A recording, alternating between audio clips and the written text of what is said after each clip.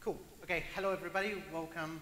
I hope this is me who you're looking for, and I hope we're going to have some time. A really good one. In reality, it feels a little bit anti-climax after 2 days of amazing speakers, mind-blowing keynotes, plenty of learning, to actually take you on another ride when you've been going up and up on this huge roller coaster, and you kind of expect this, and I'm just a little bit worried that you're going to get that. But let's see how it goes. I want to continue on the topic of failing leadership, ownership, blaming games. So let me start with this. In 2007, I finished university. I was a software engineer, and I had a dream to change the world one line of code at a time. So I decided to move to London and become Ruby on Rails developer. Ages ago, this is how this stack of books looked like, and there was a really good joke about how Ruby on Rails was really cool technology. So I moved to a company that was doing some really cool stuff, and I was a junior developer there. You should have seen me on the first day at work. The spring in the step. You get by underground to the place called London Bridge. You see Tower Bridge. It's just mind-blowing. It's just great. The funny part was, I didn't have a clue what I was doing. But London is a great place. It's a place full of opportunities, and whatever you want to do in London, there will be a way to figure it out and to actually do it. And the worst thing you can do in London is, as a developer, there's just way too many projects to do that you can handle. So what I thought was, why don't I not only not know what I do in this startup, but also help another one? So I started working on another project in my free time. It was like this kind of a concept of a side hustle. Money was flowing in. And the interesting part happens is I was very, very, very, very inexperienced, and I didn't really know what I was doing. But what I did was I worked 9 to 5, probably in India hours there would be 7 to 7, on my first project. I was in the office, I was working, I was coding, and 5 past 5, I would just basically pick up my laptop and start working on the other one. And somehow this information about the way I was working got passed to my CEO at that time. So as you can imagine, the next day in London, it never looks like this. This is just a lie. It always rains over there, so enjoy the weather. I got invited for a chat with my CEO. And I'm a nice guy, don't get me wrong, but I've never been shouted that loud at me in my life. Like no one has ever did to me what this guy did. And Felix was a very awesome, very honest, very transparent kind of a guy. He would always share with us the good stuff and the bad stuff. When I got invited to his room, I didn't know what it was about. But that was one of the biggest rants I've ever seen. And if you've seen a rant on the internet, you can just press pause. When you were in the room with him, there was no pause button. It just went on. The whole building knew it wasn't a conversation. I was like far away from having a conversation. Everybody thought I would just get fired on the spot. The interesting thing was that my CEO, in this nice and very polite way, explained to me what was at stake. He kind of told me that the startup that we were working on, he put all of his money into it, and most of the employees put their savings into it. They remortgaged their houses to make it happen. Each of them quit their well-paid jobs to do and live their dream of building what we were building.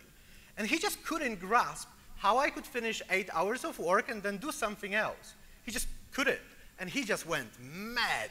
It was awesome.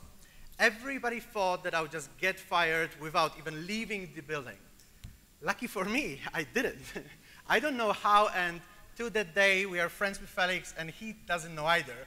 I think in the passionate moment that he was describing to me what was really going on, he just forgot to say at the end, "You're fired." Okay, but I kind of realized, and in retrospect, it's kind of quite easy to recognize that. At that day, I probably didn't say much, but I kind of realized that there was plenty of lessons to be learned from this moment of my total ignorance and the lack of understanding what was going on around me. Yes, I was a junior developer. Yes, this was probably my first real job. Yes, I wanted the dream to happen, but there was plenty of lessons learned. And what I did was, I decided that from that moment, I will never work for people who doesn't shout like that, which means I want to work for people who have passion. And this passion can be represented in a different way. In his way, it was like this. In others people's way, there are different ways, but I want the passionate part. I don't work with people or for people who don't have that part. I realized that I don't want to work for people who doesn't have the purpose. And there was lots of conversations here about the purpose before. When I go now for a job interview or when I speak with anybody who wants to build something or who wants to join our company, and I ask him, hey, you're offering me a job, why you do what you do? And if they don't have a great answer about why they do what they do, not what they do, not how they do it, if they don't have the answer, I'm out. I don't want to work for companies that doesn't have a why. They don't have a purpose. The way I do it with recruiters, if you want a kind of a piece of advice, I say, do you know TED conference? Who knows the TED conference? It's great. It's like the best speakers in the world speak over there. And I'm saying to them, look, if you want to hire me, I want to work for an organization which will allow me to speak at TED conference. What it means for me is, first there is Bill Gates and he says, hey guys, I cured malaria. And the presenter says, and now here is Pawel Kaminski saying that. Whatever is that, I want to work for that company that gets me on this stage. If you cannot do that, not interested. Our lives are way too short and way too important to work for companies that don't do that. And the interesting thing I've learned in this moment of madness is that we all failed to communicate, and we've got this illusion that, oh, I've told you that. I thought you understand what I meant when I said it's serious. Like, I've learned that the communication plays the huge part, no matter how many lines of Ruby on Rails code I can write. So those were the lessons from my first failure in real world. There was one more. I decided to stay in that world, which means I never really worked for any company bigger than X. I don't want to do huge Agile implementations. I don't want to do digital transformations for hundreds of thousands of people. I love what I do, and I'm really enjoying the startup journey. And I've been doing this for 10 years now. Yeah, failing and succeeding from time to time, but really, really having fun. I was trying to change the world.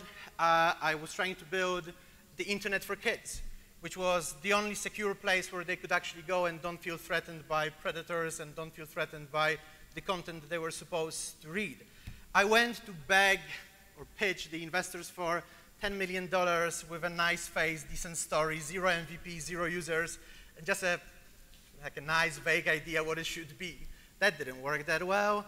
I've got now plenty of bruises of what to do right and what to do wrong. And I worked for the companies that didn't have the money at all. And then the only thing that drove us was passion, sleeping back under the desk, and actually eating plenty of kebabs, which is just not recommended version of what you should be doing with your life. But it's still a great journey. So 4 years ago, I kind of had this conversation about a new venture and about new possibility where we wanted to share our experiences and what we do with people who are non-technical founders, and they've got this big dream, big gut feeling of, I want to do this. I want to build my own company. So we thought, okay, why don't we, who went through all of those pains, try to help you out? And we did. We started UCreate, which the initial purpose was, we want to help founders who are non-technical, who doesn't have a clue about Agile software development, product, lean, validation. All of those keywords just means nothing to them. But they just get this gut feeling that there is something that they have to do in their lives and in the lives of other people who are around to make a difference. So we got our first customer. It was a company that was trying to change the way we buy and sell properties in UK. If you know how it works in UK, it's like you kind of say you want to buy a house, and then for 3 months you've got zero information, and your lawyer does some magic in the background, and after 3 months you get, ta-da, you have a house, or sorry, you don't have a house, which is just relatively poor user experience of the whole process. So the founder wanted to change that. He wanted to bring the transparency to the whole process. And we actually built the whole system of doing this with a beautifully looking mobile app to deliver this new experience to the users. We released on 5th of October, which was my birthday. I was very proud and very happy about this. And as you can imagine, it didn't went well, but I've learned another lesson. There is no amount of bugs or issues that you can not sort out with unlimited amount of pizza and a free day for the team that you're working on. Just try. Just give them pizza and let them go. We were okay next day, and we kind of start working. The founder was very happy. We were starting to get the customers. We were putting multiple million pounds property transactions through the platform. It was going quite cool. Till a few weeks later, and just a little bit of context, UCreate has got a development part in Chandigarh. So I, as at that moment, PM, CTO, coffee maker, fruit buyer, anything you have to do in a startup world kind of a person, was getting up at 5 o'clock in the morning, inject myself with coffee straight to my veins because drinking it was way too slow, started working with India team, and because I was a big fan of Agile, Kanban, you name it, we were kind of deploying every single day at 5:30 in the morning to pre-production environment, and then during the whole day we were just coding and working together kind of remotely. Day in Chandigarh, I was here. And you know those days when your kind of alarm clock rings and your phone rings just before it's supposed to really start? So the first message was from my CEO, and it was like, hey Pavel, you know, the production database is kind of gone. So then you kind of lie down in your bed and you consider, do I really need this? I don't need that. What should I do? Should I go back to bed? But I realized that over the years of experience, I had now a great opportunity to do certain things right. So, but my first idea in my head was, I don't know how many fans of Game of Thrones, I really like that quote, just cutting off heads doesn't really make people work well together, but that was my first thought. So we moved on from that. I had a quick chat with my India team. They explained me what happened. And the funny thing, like this is just how interesting we were ages ago. Do you know like Word documents? They've got like pages.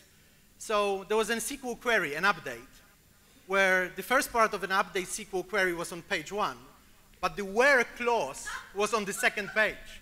And the developer copied the first part, forgetting about the where clause. Yeah, that's kind of embarrassing, but moving on. So yeah, that was happened. So all of the relationships in the database were gone. We didn't delete it. That would be better. I would say that would be better. But yeah, we had just wrong IDs. You get the gist of it. Like it all went wrong. The guy who ran this, he was kind of already packing. He was ready for it. Like I think that most of my team at that point understood that. I don't remember if I have seen them before that or not, like in person. But they thought like, oh, there's a CTO in London. He's just gonna like destroy this whole thing. You are fired, everybody is fired. This is how they used to be working, with their leaders being carrot and stick kind of an approach. Let's have a go. So the guy was like honestly packing. I think he was updating his LinkedIn profile saying, I'm available for hire. So what we did, I had a quick conversation with them. We realized what happened. Then I called my CEO, Matt, who is the founder of the business, and I said, look, we have to call the other CEO. So now you can imagine it's 5:45 before 6 o'clock, and we call the startup founder that we are working for, and we are just like, hey, Simon, this is great, but great to wake you up, but you don't really have a business at this moment. By 9 o'clock UK time, you might have it, but today it's tricky. So I think he was still half asleep. So the conversation went okay, if you can say it like that, and we went back to work.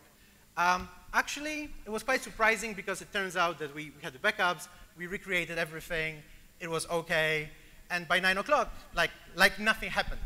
But of course, everything happened, and we had another great opportunity to learn from this failure of what happened. The crucial question which I was asking myself, and at that moment I couldn't really articulate it well, was who is to blame? So the obvious answer was, wow, the guy who put the query in. And as a good Agile team, what we did, we retrospect. And I put a little bit of fire under the team to make them speak, because you know, when you call an India team, it's usually this, or nobody says anything. It's great when you don't want anything back, but it's just terrible when you're really trying to learn and trying to adjust. So the team blamed everybody. It was a beautiful kind of example of how the blame game operates. Like no one was safe, but of course everybody focused on the developer because he was the obvious choice to be fired first. So what else we found? We found multiple reasons and multiple people really responsible for stuff. We learned that our developers have got ego, and sometimes they do things straight away on production, which was a nice surprise. We learned that our poor documentation using Word documents is really, really poor. We realized that we've got poor requirements, we didn't talk to each other, we didn't have the concept of chaos monkey or any kind of a real disaster recovery processes. Look, we were a startup of days rather than months or years. We were having bigger problems than that, right? And we were still running an operation which would probably put to shame a lot of modern Agile teams. But it was cool. And we were relatively sloppy in the way of our approach. So what did we do? Well, we realized, and we were very, very honest about saying that this is a blame game. Even though the culture of the company was saying, hey, we don't blame individuals. We don't want that to run the company in such a way. We want to do it different. We improved certain parts of the process. We automate certain things. We kind of made a few improvements there. Each person who was kind of felt a little bit of responsible for all of the other things that went wrong took a bit of the ownership. And the ownership part started to grow within the team. We kind of said, it's a Facebook quote, no problem is someone else's problem. It has been here before, and we really try to do it, that there's just no one person to blame. And we realized that we want leaders in our sense on almost every single level of the organization, because the leaders takes the ownership of the problems and everything around them. But the coolest thing was, we promoted the guy who removed the database. We made him the head of DevOps. For amazing reason. From that moment, he was the most diligent developer I've ever seen in my life. He just didn't want to be in this position to keep updating his LinkedIn and packing every single day. So he becomes our temporary head of DevOps. So you can imagine his situation. He comes in with a great ego as a senior developer. He removes the database. He now has to call his CTO and say, hey, I did that. Then he comes back, we retrospect, everybody blames him, and he ends the day as a head of DevOps at our company. That could be a really cool day if you can survive that. And he did. And he kind of did a lot of processes improvements for us. He did a lot of things, and he just made sure that this situation never happens again. And he was actually the best person to do it. He cared a lot. But there was still one question, and that question was still in my mind. Even though we behaved properly and our India team realized that we're just not going to fire them, we understand that the errors happen, we understand how the improvement works. There was still the question, who was to blame and what we should do about this? Because the fact that we fixed the issues were just fine, and then we were lucky that the database, we had the backups and so on, and we could recover it. That was just more of a luck than the real challenge. And there can only be one. And funny enough, that was me. For every single thing that happened on that day, there was only one person responsible, and that's the leader of the whole team. However you work, in whatever organization you work, if you self-manage yourself, there is a leader who is responsible for absolutely everything. In your world, you own everything. It was all on me. Even though I was not copying the code from Google Doc and putting it on the live PostgreSQL console. It was all on me. So we learned a lot.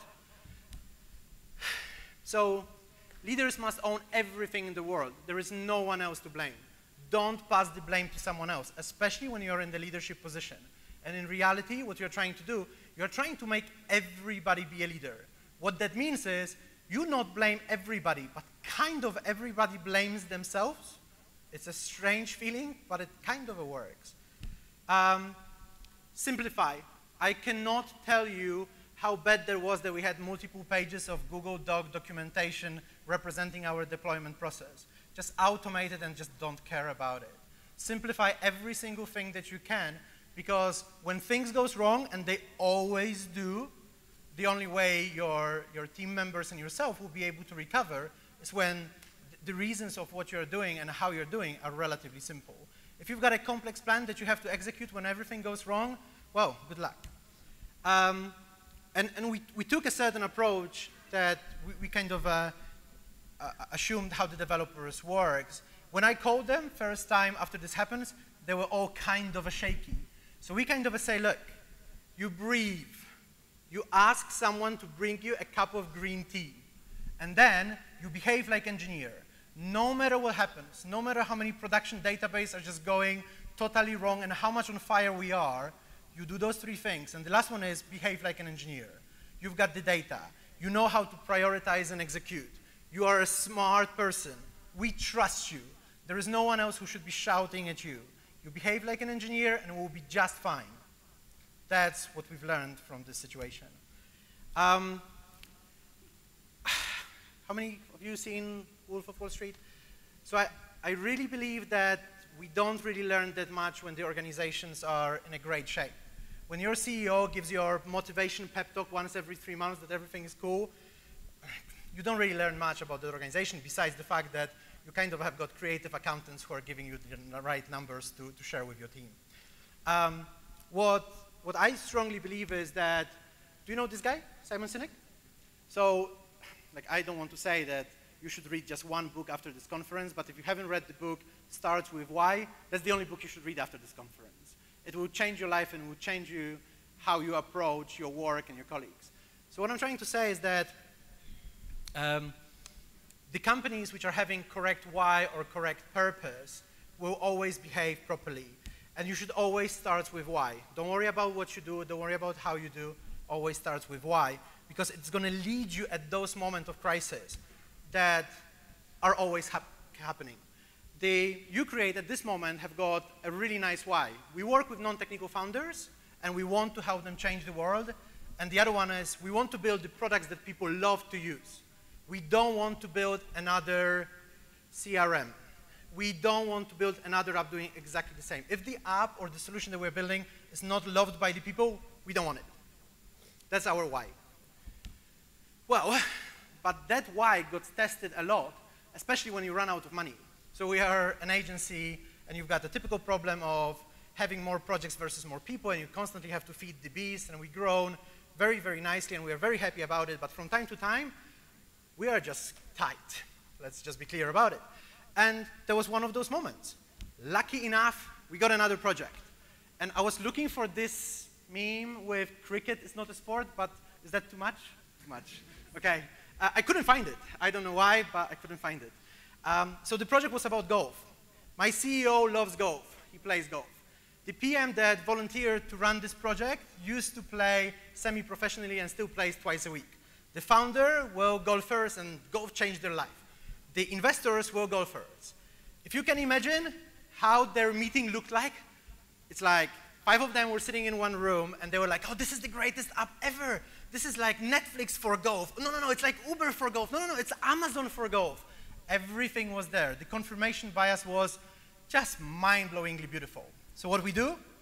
We run our typical validation process. We asked multiple users what they think about the app. Do they love it? We run thousands of Facebook ads to really see if the message validates with any users. We run experiments, safe to fail. We run surveys, usability sessions. We even organize a golf tournament to find out from the real users what they think. Well, it came back disappointing. So there were a few ideas around it. There were certain pivots that we could do, but the users definitely did not love the idea, or did not love the concept, or did not love what we wanted to do with them. Well, so you can imagine now the meeting when the PM who loved to play golf, he kind of pitched first to our CEO saying, you know what, this money that you think is coming, it's not. If you want to stick to our values and our principles of building the products that people love to use, don't do that. Then, if you think my CEO was surprised, you should have seen the founder. He was like, look, I can write you a check now. Like, I want to work with you guys. And we're like, no, not really. Computer says no, we don't really want to work with you. And it's not because you are a bad person. He was actually a nice guy. It's just the idea was not fitting into the criteria of what we could do. And we told him multiple options of how he could pivot, how he could do this online. And I think we saved the world another golf app, probably £250,000 being spent on development, X amount of QA time, and we just moved on. But what really happened is, one, we recognize the confirmation bias. So what we do now, we don't allow the same people to be in the room making the decision about the same thing. If we see that, we just invite a random person who doesn't have a clue about golf. That's a great way. We we realized that while the gossips about this project not being great for us because of our values and because of our why, the whole company is watching. This is the moment when everybody stops and look from their computer to see what you're going to do. Those are the moments that matters for the company success and how people feel. If we accepted this project purely for the money, all of the beautiful words we've got on the walls would just not matter. All of the things we say we are passionate would just not matter. Sometimes you just have to stick to your values and what you really believe in. And what happened now as a consequence, all of the people in the organization, when they are in trouble, they go back to those values. What they do, our developers now will call a founder of a business somewhere in London and say, you know what, this feature that we are building, users are not going to love it. We are not doing it. The founders get furious, but we love it. Okay? So that's how you translate your own values into the leaders in your organization so they can use them to their advantage and to do really what you believe in to do. The last thing I want to talk with you is like you don't, as an organization, as a team, you don't have to wait for a production database to go bust or you run out of money to really learn from the failures or from the things that are relatively challenging for you. The one interesting thing which is hugely challenging and hugely failure-driven is one line of code. Every single one line of code, let's see if that works kind of like that. Right? I've just changed one line. That's it. The rest of the bridge went away. The one line of code, if you really think about it, is the representation of the future failure. You know that in 6 months' time you could write it better. You know that in 6 months' time it's going to become your technical debt. You know that in 6 months' time someone will look at it and say, how could you write that? Oh, it was me. Oh, sorry. And in 6 months' time, you will know that you would really like to start from scratch, which means your one line of code today is kind of the smallest failure you're already building for the future of your company. There's this famous statement of the best solutions are built without the software. That's kind of because of that. So what we thought about is, why don't we use this opportunity of a failure of every single one line of code to do something about it? So we kind of created our own version of the code review, which we call Reviewee. So what we do, we review every single line of code. Okay? Everyone reviews. Our senior and junior developers, CTOs, everybody who's got the technical knowledge reviews. So the seniors will review juniors, junior will review juniors, juniors will review seniors. Developers love to reject my code and say, CTO, this was rubbish. You can do better, which is fair. We review the code, not the person, which means we teach people how to give feedback. So it's so much easier to say, hey, that's a really bad code, or we can improve this code together versus you're a bad person, why did you do that? We learn how to give concise and simple feedback because we don't allow people to write 20 pages document how to explain how to fix it. It has to be concise and simple so that someone can do something about it. And that usually triggers another conversation that developers are having. So we start talking about code much more. We learn to say thanks. When you get your code rejected, you say thanks. It's a funny feeling, but that's what we do. Because actually, that's a great opportunity for all of our developers to learn something from someone else or start a decent conversation about what they do. We explain why. Because it's not enough to press a button to reject it. You have to explain why you're rejecting it. So every single person starts to think, not only change this to that, they have to be clear about why we are rejecting it. And what happens now is, when one line of code that you create gets rejected, everything stops.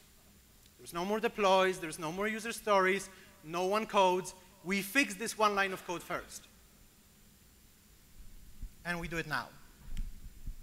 Why we do one line of code? That's a very famous thing. If you're reviewing 10 lines of code, you will find 10 issues. If you're reviewing 500, it's roughly okay. If you're reviewing pull requests with 5,000 lines, it's always good. It's always good. Just move on. So that's why we review per line. And how did it help our leaders? And as you can see, I'm not even saying that our developers. Those guys have become leaders of what they can and do own. So the first thing is, this is CTO rejecting all of the code that this particular person did on their day. There's no problem. There's no fight. 5, 10, 15. 15 minutes left. Awesome. There is no problem with anybody feeling offended. Everybody can reject anybody's code. So as you can see, she didn't have a great day, or I was just in a bad mood.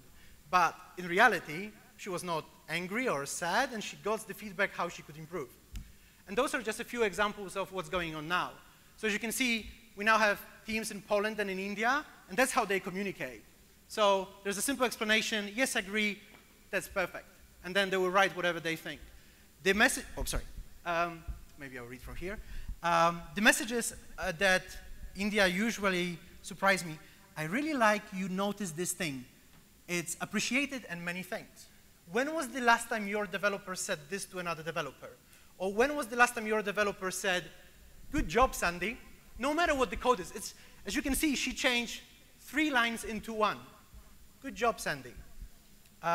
And sometimes it helps us catch stuff that we just don't like commenting out the test-driven development test so that it can just pass. Every single commit is there to be reviewed, and we can catch all of those things, and we can teach the correct behavior. And the funny thing is, everybody sees everything, which means there's no hiding. All of the correct feedback about the positive stuff that we do and all of the bad things we do, it's all public. Nobody is afraid to get there. There's just no other way. And we code on one branch, multiple deploys per day. Developers are not allowed to keep any code on the local machine when the day is done. They commit multiple times a day to trunk, and we automatically deploy it kind of close to production. So what that did for us, it creates this concept of no blame and what we call now the extreme ownership.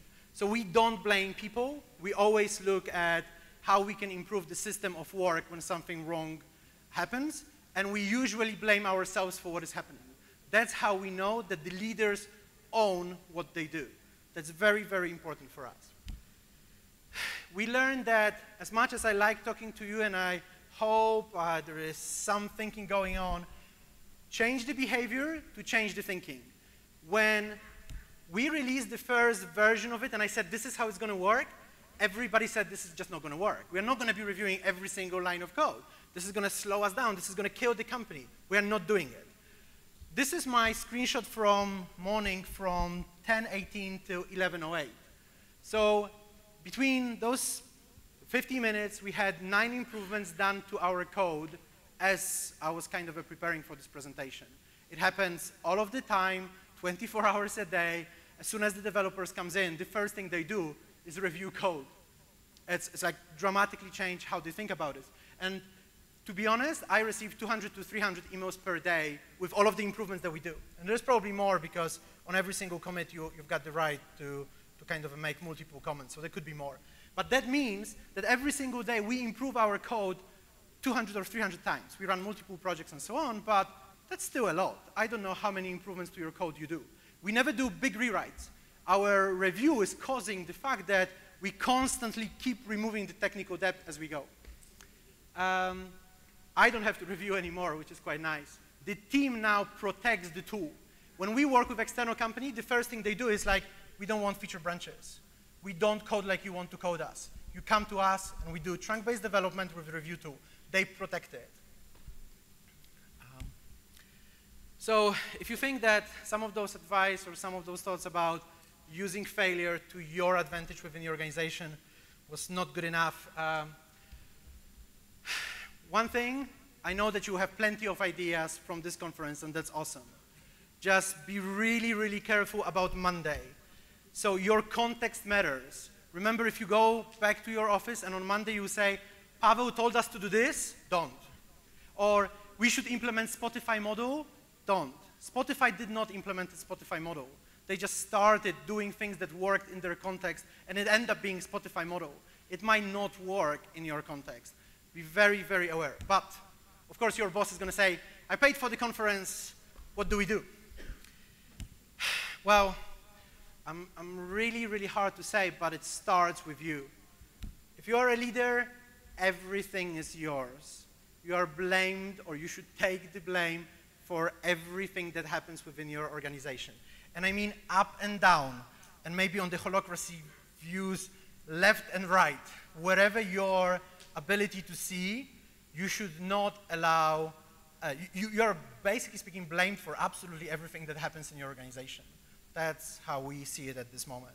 So if your CEO does not explain you the new project well, it's your fault.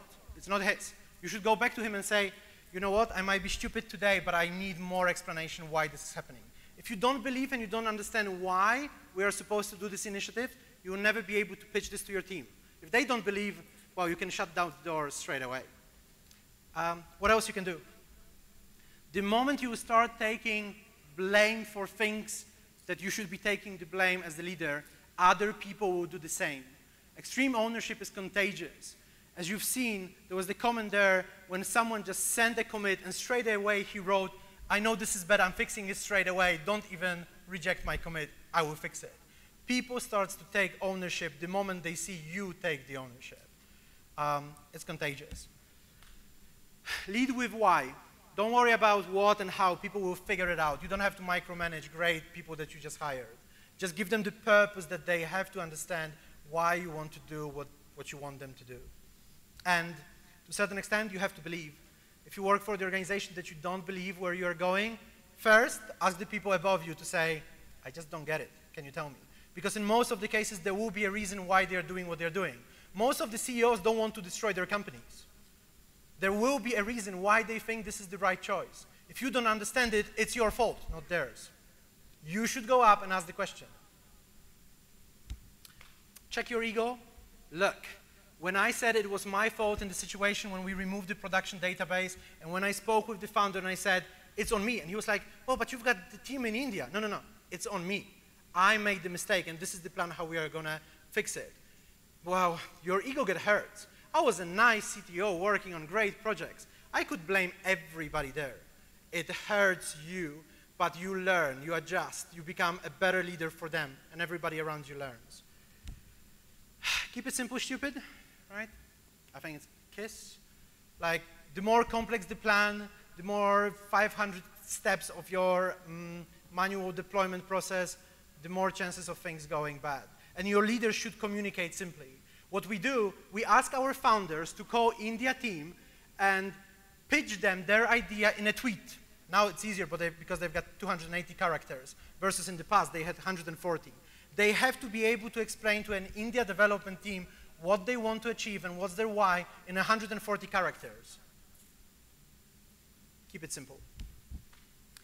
And every time you want to blame someone, first blame yourself, and after that, together, look at the system of work, what you can do to remove this thing from happening again, and what you can do to improve.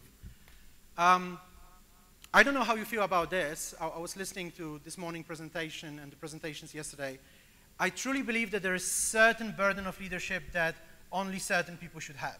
Even though we are trying to build a company that operates with multiple leaders in multiple positions and everybody should take the ownership, I truly believe that certain things should stay within the ownership of the CEO, however you want to call it.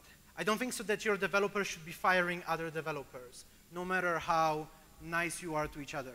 I don't think so that a group of people should own ability to press a button and nuke another country.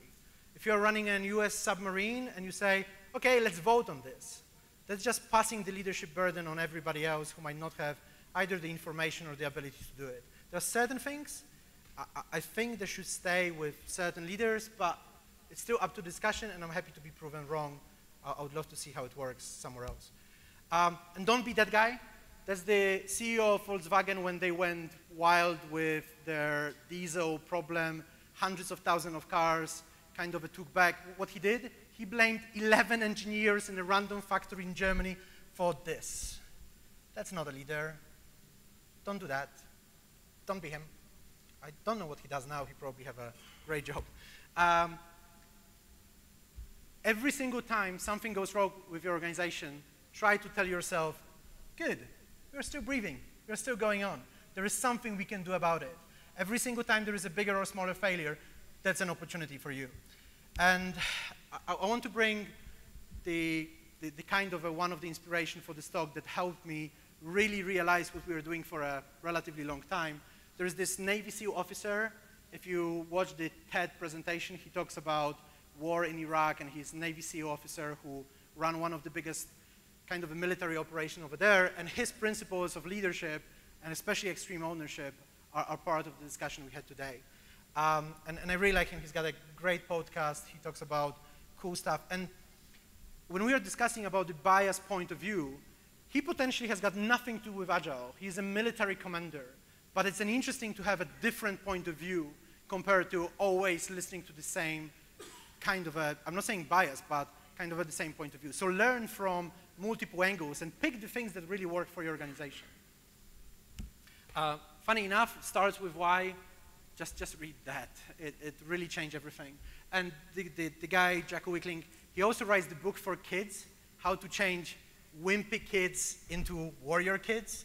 It's quite cool. My 6-year-old daughter started doing pull-ups after reading the book. She just loved it. She's now eating lots of broccoli because apparently it feeds her engine, whatever that means. Just if you did not enjoy this talk or there's something wrong, I'm the only person to blame, just so we're clear. There's no one else. If something went not great, I'm happy to have a conversation about it. Thank you very much. It was a pleasure to speak to you. We've got 1 minute? I don't know. Yeah, we have time. Oh, okay, we've got 3 minutes. Any questions, anything? No? Pleasure. Thank you very much. Sorry, there is a question. Please take the mic from me. Sorry? The tool you are using, Review, Yep. is that built by your company or someone else? Yeah, so like, I don't think so I'm allowed to have the public conversations about our own tools, but it's going live kind of today-ish, so I'm happy to have the conversation after. I don't want to be doing pitches here. Okay.